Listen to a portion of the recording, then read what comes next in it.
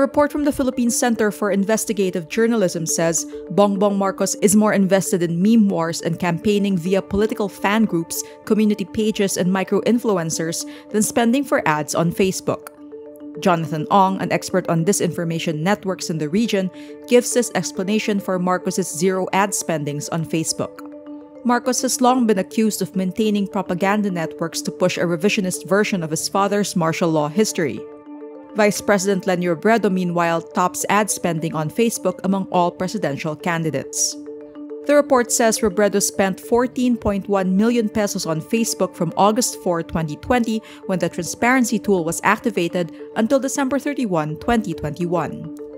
But the amount represents only 12% of her total spending on ads in traditional media from January to September 2021, which amounted to 120 million pesos.